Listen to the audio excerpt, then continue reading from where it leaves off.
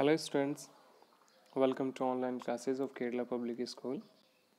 This is me Narendra Kumar and our today topic is Heron's formula. Today we will learn how we can use Heron's formula to find the area of quadrilaterals. Okay, so let's start. So in this series we are going to solve exercise 12.2 which is based on Heron's formula. Actually we can say application of Heron's formula. Here we are going to find the area of quadrilateral with the help of basic formula of triangle, that is half into base into height, and the Heron's formula. Okay, so let us read question number first of exercise 12.2, that is a park in the shape of quadrilateral ABCD has angle C is equal to 90 degree, AB is equal to 9 meter, BC is equal to 12 meter, CD is equal to 5 meter, and AD is equal to 8 meter. Got it? So now we need to find that how much area does it occupy. Got it? So चलते हैं solution की तरफ.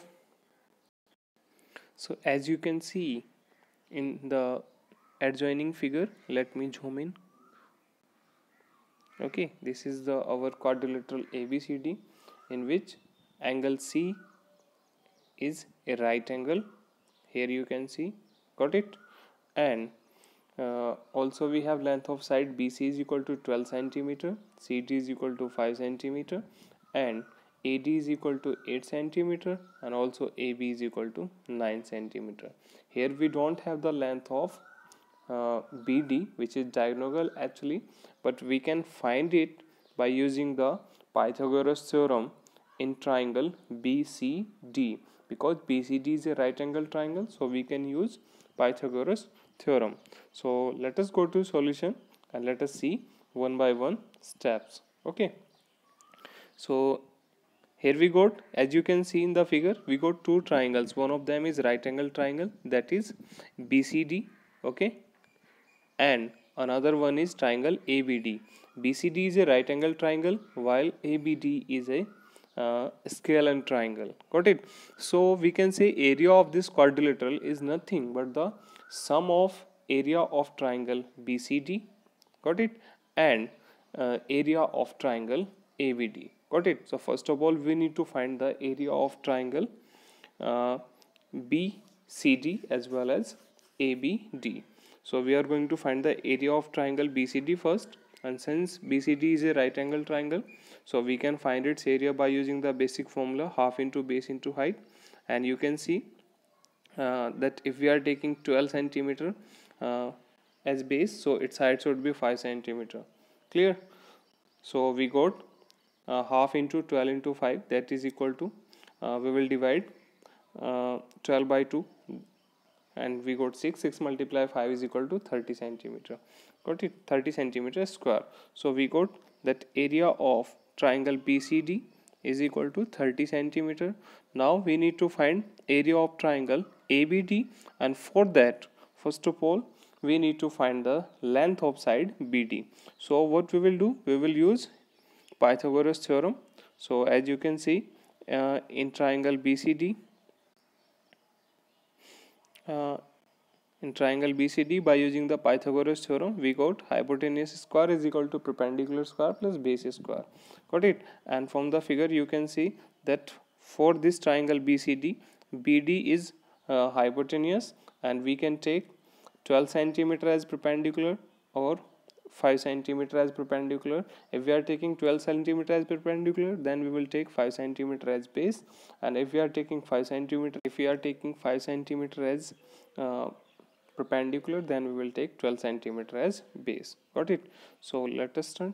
Here we got that hypotenuse square is equal to perpendicular square plus base square. So BD square is equal to BC square plus CD square. Therefore BD square is equal to length of BC 12 centimeter and length of CD 5 centimeter. So it's become 12 square plus 5 centimeter square. Now 12 square is equal to 144, 5 square is equal to 25. So we got 12 square plus 5 square is equal to 169. So we can say BD square is equal to 169. So we got BD is equal to square root of 169, that is equal to 13 centimeter. So we got the length of BD. Now we will find the area of triangle ABD by using Heron's formula.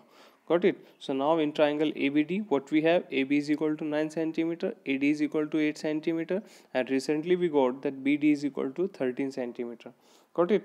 So let us find the area of triangle ABD by using Heron's formula, that is square root S into S minus A into S minus B into S minus C. So for that we need to find its semi parameter S, and as you know that S is equal to half of perimeter. So let us find the parameter. So parameter is sum of all sides, that means AB plus AD plus BD. Just put the length of AB, that is 9, put the length of AD, that is 8, and put the length of BD, that is 13. So we got 9 plus 8 become 17, 17 plus 13 become 30. So 30 by 2 is equal to 15. So that is the length of S, that is semi parameter. Got it?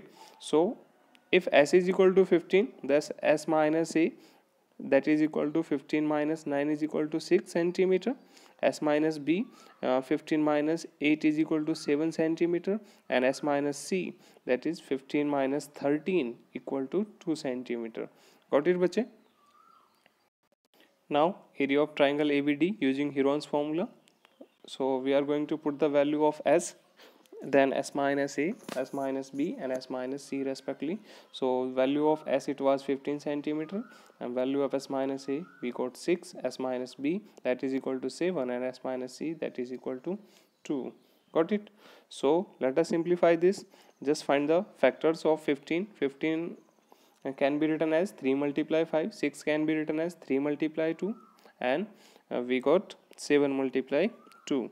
Got it? So let us simplify this. After simplify, we got 6 root 35. Got it? Now square root of 35, that is 5.91. okay, and आप सभी को आता होगा square root of 35 find out करना. कैसे find out करते थे हम? लॉन्ग डिवीजन मेथड से स्टैंडर्ड 8th में हमने सीखा था, जो चैप्टर हमने पढ़ा था square and square root. So we got 3 multiply 5.91, that is equal to 6 multiply 5.91, that is equal to 35.5 metre square. Got it? इसको करेक्ट कीजिएगा बेटा, यहाँ पे ये 3 नहीं है, ठीक है, ये 6 है, क्योंकि ये 6 था ना स्क्वायर रूट से पहले, ये बाय मिस्टेक यहाँ पे लिखा गया. ओके, तो इसको आप करेक्ट कर लीजिएगा. So now area of quadrilateral ABCD, that is equal to sum of area of triangle BCD and area of triangle ABD. So from result first we got area of triangle BCD, it was 30 centimeter square, and area of ABD, that is 35.5 meter square. So we got area of quadrilateral ABCD, that is equal to 65.5 meter square. Got it? Now let us move to question number 2. Here we have question number 2. Let us read this. Find the area of quadrilateral ABCD in which AB is equal to 3 centimeter, BC is equal to 4 centimeter, CD is equal to 4 centimeter, DA is equal to 4 centimeter, and AC is equal to 5 centimeter. Got it बच्चे? देखो ये quadrilateral है. Quadrilateral की first side AB मिल गया, second side BC मिल गया, third side हमारा CD मिल गया, fourth side हमारा क्या मिला बेटा? DA मिल गया, और एक डायगोनल मिल गया. Got it? तो जब आप इसका फिगर ड्रॉ करेंगे तो 2 स्केल एंड ट्राइंगल्स आपको मिल जाएंगे. उन दोनों ट्राइंगल्स का आपको एरिया फाइंड आउट करके सम कर देना. Got it? तो एरिया आपके पास एरिया ऑफ क्वाड्रिलेटरल ABCD आ जाएगा. तो मैं चाहूँगा इस क्वेश्चन को आप लोग सॉल्व करें. Got it? एक और बात, आप फेयर नोटबुक में जो क्वेश्चन कर रहे होंगे वो सिर्फ NCERT बुक से करेंगे, एग्जाम्पलर से अभी उसमें नहीं करेंगे. एग्जाम्पलर के क्वेश्चन आप रफ नोटबुक पे सॉल्व कर सकते हैं. Got it? NCERT के क्वेश्चंस जो हैं वो आप फेयर नोटबुक पे ही करते जाएंगे. Got it?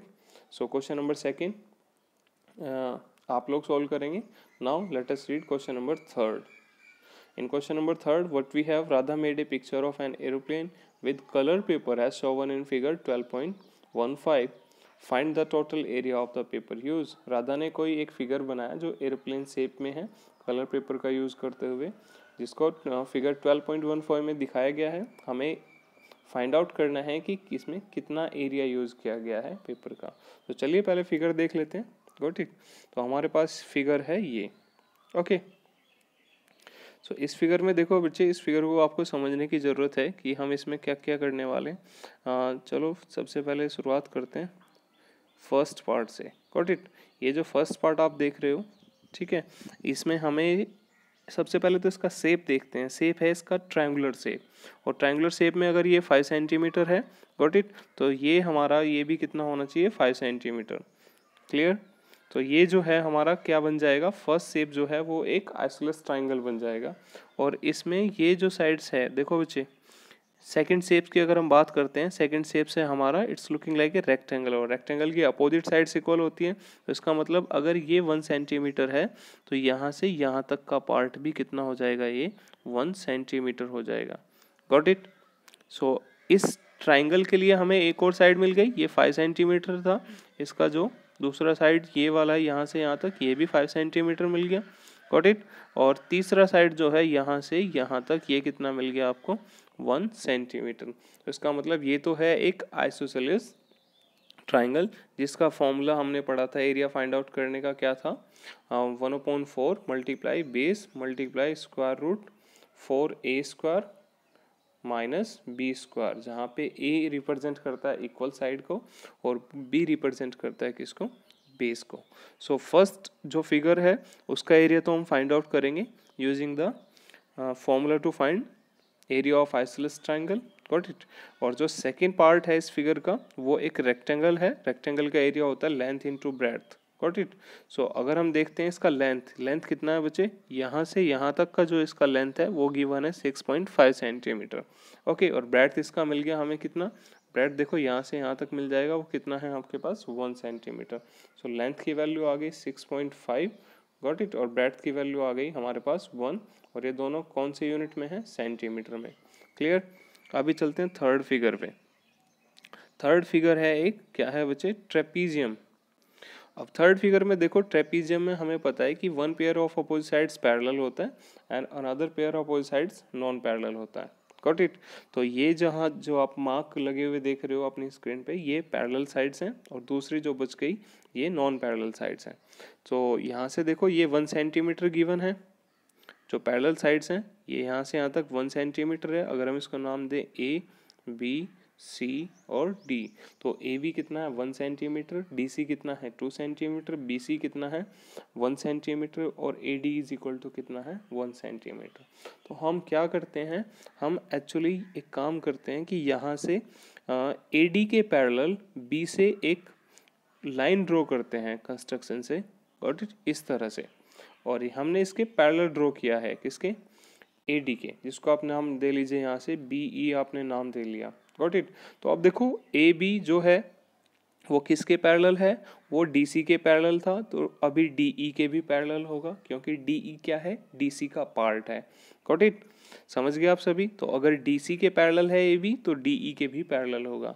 और कंस्ट्रक्शन से हमने ए डी के पैरेलल बी ई को ड्रॉ किया है। तो इसका मतलब हम कह सकते हैं कि ए बी ई डी क्या बना, एक पैरेललोग्राम।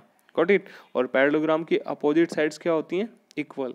तो अगर यहाँ से आप देख रहे हो कि ए डी का वैल्यू आपके पास कितना है, 1 सेंटीमीटर, तो इसके इक्वल कौन सी साइड होनी चाहिए, इसकी अपोजिट साइड्स, क्योंकि ए बी ई डी एक पैरेललोग्राम बन चुका है। तो बी ई का जो वैल्यू है वो भी कितना होना चाहिए, 1 सेंटीमीटर।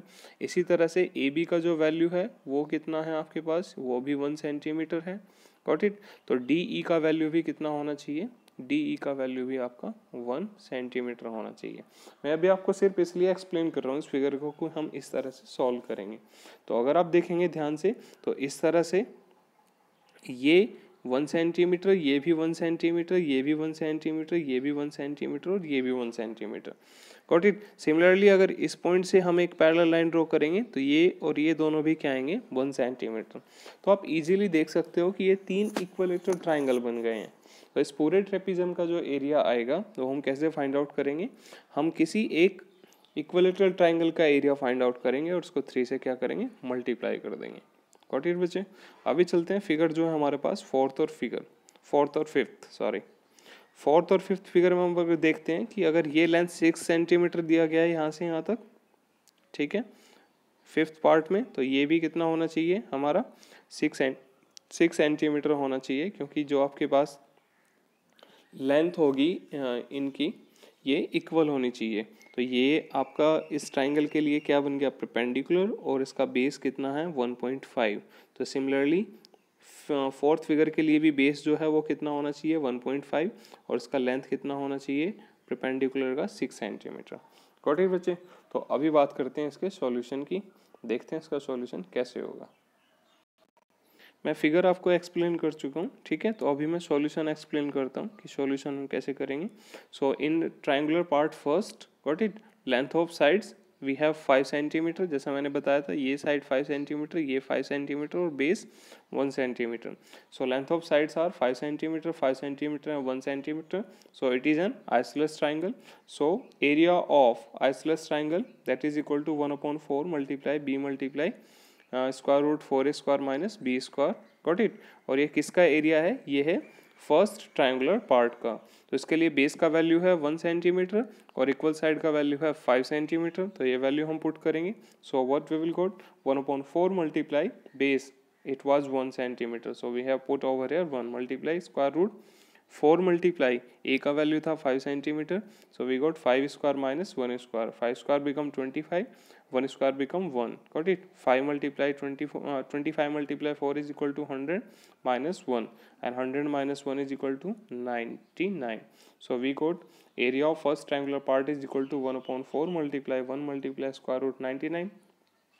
स्क्वायर रूट 99 का आप वैल्यू निकालेंगे बच्चे, कितना आएगा, तो आप इसका लॉन्ग डिवीजन मेथड से निकाल सकते हो। ये आएगा आपके पास 9.949। तो इसको सिंप्लीफाई करने पे हमें मिलेगा area of first triangular part that is equal to 2.487 centimetre square. Got it. तो ये तो फर्स्ट पार्ट का एरिया आ गया। अभी आप फिगर को ध्यान में रखेंगे और बाकी पार्ट्स का एरिया निकालेंगे। Got it. तो अब हम निकालते हैं किसका एरिया, सेकेंड पार्ट का। सेकेंड पार्ट कौन सा है हमारा, ये रेक्टेंगुलर पार्ट है। तो रेक्टेंगल का एरिया होता है हमारे पास लेंथ इंटू ब्रेड्थ, जैसा मैंने पहले भी बताया था आपको। लेंथ है इसका 6.5 सेंटीमीटर और ब्रेड्थ है 1 सेंटीमीटर। सो एरिया कितना आ गया बच्चे, एरिया आ जाएगा आपके पास 6.5 सेंटीमीटर स्क्वायर। Got it. तो फर्स्ट पार्ट का एरिया आया था हमारे पास कितना 2.487, और सेकेंड पार्ट का एरिया आ गया जो रेक्टेंगुलर पार्ट था उसका एरिया आ गया 6.5 सेंटीमीटर स्क्वायर। गॉट इट बच्चे। अभी हम बात करते हैं थर्ड पार्ट ट्रेपीजियम की। तो थर्ड पार्ट में मैंने आपको बना के दिखाया था कि 3 इक्विलेटरल ट्राइंगल्स बने हैं उसमें। Got it. मैं एक बार फिगर है इसमें भी दिखा देता हूँ आपको। ये देखो ध्यान से, जैसे मैंने यहाँ से ड्रॉ किया, ये 1 सेंटीमीटर था, ये 2 सेंटीमीटर था आपके पास। मैंने एक पैरेलल लाइन ड्रॉ किया है जो इसके पैरेलल है, और दूसरा जो पैरेलल लाइन ड्रॉ किया हमने वो किसके पैरेलल ड्रॉ किया है, ये तो इसके पैरेलल है। Got it. और ये जो है वो इसके पैरेलल है। तो ये दोनों क्या बने हैं, पैरेललोग्राम बन के। तो पैरेललोग्राम की अपोजिट साइड्स इक्वल होती है। तो ये 1 सेंटीमीटर था, तो ये हमारा ये भी 1 सेंटीमीटर आ गया। ये साइड जो आपको देख रहे हो अभी स्क्रीन पे, जिसपे मैं मार्क कर रहा हूँ, ये 1 सेंटीमीटर है। तो इसकी अपोजिट साइड जो है पैरेललोग्राम बन के आई, ये भी 1 सेंटीमीटर है, और ये भी 1 सेंटीमीटर है। तो इसका मतलब अगर मैं इसको नाम दूँ तो ABC जो ट्राइंगल है वो इक्विलेटरल ट्राइंगल बना। अब देखो BCD की बात करते हैं, तो ये भी 1 है, BD का वैल्यू, उसके बाद हमारा जो BC का वैल्यू वो भी 1 है। और क्योंकि ये टोटल आपके पास 2 सेंटीमीटर था ED, और लेकिन अभी ये देखो AB जो है वो CD के पैरेलल और इक्वल होना चाहिए। तो ये भी 1 सेंटीमीटर आ जाएगा और ये भी 1 सेंटीमीटर आ जाएगा। तो इस तरह से हमारे पास 3 इक्विलेटरल ट्राइंगल बन गए। तो अब हम इनका area, now area of part third that is trapezium is equal to 3 multiply area of equilateral triangle। got it। so equilateral triangles का एरिया कैसे आ जाएगा बच्चे, 3 multiplies square root 3/4 into side square. Okay, ये हमने पढ़ा था इक्विलेटरल ट्राइंगल्स का area, जिसको हमने हेरोन्स फॉर्मूला की हेल्प से फाइंड आउट किया था। तो 3 मल्टीप्लाई रूट 3/4 इंटू साइड कितना है हर एक इक्विलेटरल ट्राइंगल का 1, सो आ जाएगा आपके पास 3 multiply root 3/4 multiply 1। So we got 3 multiply 1.732, that is the value of root 3। got it। Root 3 का वैल्यू पुट किया है और उसको सॉल्व करेंगे। तो सॉल्व करने पे आपको मिलेगा 1.299 सेंटीमीटर स्क्वायर। सो ये थर्ड पार्ट ट्रेपीजियम का एरिया आ गया। अभी जो फोर्थ एंड फिफ्थ पार्ट जो बचे हैं, दोनों ट्रायंगुलर पार्ट हैं, उनका एरिया फाइंड आउट कर लेते हैं। तो ट्रायंगुलर पार्ट का एरिया कितना आएगा हमारे पास, देखो दोनों का लेंथ और जो परपेंडिकुलर और बेस का जो लेंथ है वो इक्वल है, तो इसलिए हम दोनों ट्राइंगल्स को क्या करेंगे, एक साथ निकाल लेंगे। So area of triangular part fourth and fifth is equal to 2 multiply 2, इसलिए किया गया क्योंकि दो फिगर हैं, okay, multiply area of triangle that is half into base into height, got it. Base लिया हमने 1.5 और हाइट लिया कितना बचे 6, और 2 से 2 कैंसिल हो जाएगा, 1.5 multiply 6 is equal to 9 centimetre square, got it। So now area of figure that is equal to area of first part plus area of second part plus area of third part plus area of fourth and fifth part। So area of first part it was 2.487 centimeter square, area of second part that is equal to 6.5 centimeter square, area of third part that is equal to 1.299 centimeter square, and area of fourth and fifth part that is equal to 9 centimeter square। So their sum is equal to 19.286 centimeter square। So we got area of figure is equal to 19.286 centimeter square, got it। So now let us start question number 4।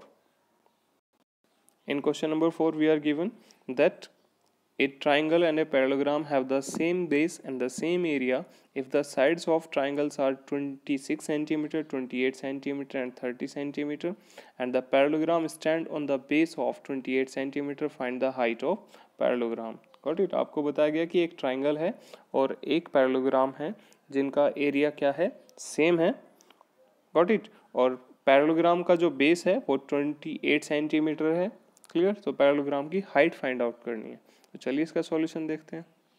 तो सबसे पहले figure देख लेते हैं। ये हमारे पास एक triangle है A B C, got it. इसकी साइड्स हैं A B is equal to 26 centimetre, A C is equal to 30 centimetre and B C is equal to 28 centimetre, got it. इसी ट्राइंगल के बेस पे हमने एक पैरेललोग्राम ड्रॉ किया है और वो पैरेललोग्राम है B C D E, got it, और उसका बेस क्या है 28 सेंटीमीटर, और इसके वर्टेक्स ई से हमने इसका हाइट ड्रॉ किया है ई एफ, जो कि बी सी पे आता है। सो ई एफ क्या है, हाइट ऑफ पैरेललोग्राम, जो हमें फाइंड आउट करना है। हम सबसे पहले क्या करेंगे, सबसे पहले ट्राइंगल ए बी सी का एरिया निकालेंगे बाय यूजिंग हीरोन्स फॉर्मूला। तो उसके लिए हमारे पास साइड्स हैं A B is equal to 26, B C is equal to 28 and C is equal to 30। तो बच्चे हमने क्या निकाला सबसे पहले एस। अब आप सभी को पता है एस कैसे निकालते हैं, पैरामीटर का हाफ करेंगे। सो पैरामीटर कितना बनेगा, सम of all sides 26 plus 28 plus 30 divide by 2 is equal to 84 divide by 2 equal to 42 centimetre. So by using Heron's formula area of triangle ABC, let us put the value of S and ABC respectively। So we got 42 multiply 42 minus 26 multiply 42 minus 28 multiply 42 minus 30। So we got 42 multiply 16 multiply 14 multiply 12। Simplify करेंगे बच्चे, इसको हम क्या करेंगे, इसका square root find out करेंगे। तो इसका स्क्वायर रूट कितना आ जाएगा आपके पास 336 सेंटीमीटर स्क्वायर। तो ये किसका आया है, area of triangle A B C आया है। अब हमें क्वेश्चन में क्या दिया गया था, हमें दिया गया था that area of triangle A B C is equal to area of parallelogram B C D E. और एरिया ऑफ पैरेललोग्राम क्या होता है, base multiply corresponding height. So base हम क्या लेके गए थे पैरेललोग्राम के लिए बी सी, और उसका कॉरस्पॉन्डिंग हाइट था हमारे पास E F. So that is equal to 336 which is the area of triangle ABC, got it। अभी क्या करते हैं, हमारे पास देखो BC का वैल्यू पुट करेंगे 28, got it। EF है हमारे पास, सो B 28 multiply EF is equal to 336 centimetre square.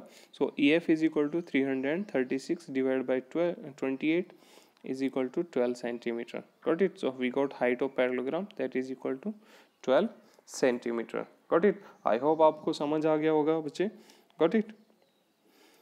अभी कुछ क्वेश्चंस मैं आपको सॉल्व करने के लिए दे रहा हूँ जो आप अटेम्प्ट करेंगे। एक तो है क्वेश्चन नंबर 5, got it। उसके बाद question number 6, question number 7, got it, और इसके अलावा क्वेश्चन नंबर 8।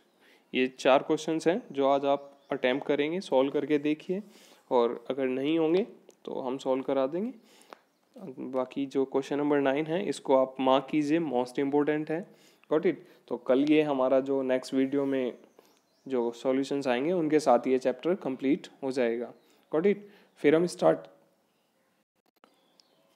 स्टार्ट करेंगे एग्जाम्पलर से इस चैप्टर को सॉल्व करना। मैं फिर से रिपीट करता हूँ, आपको एग्जाम्पलर बुक से जो एक्सरसाइज है उसको फेयर नोटबुक में नहीं करना है।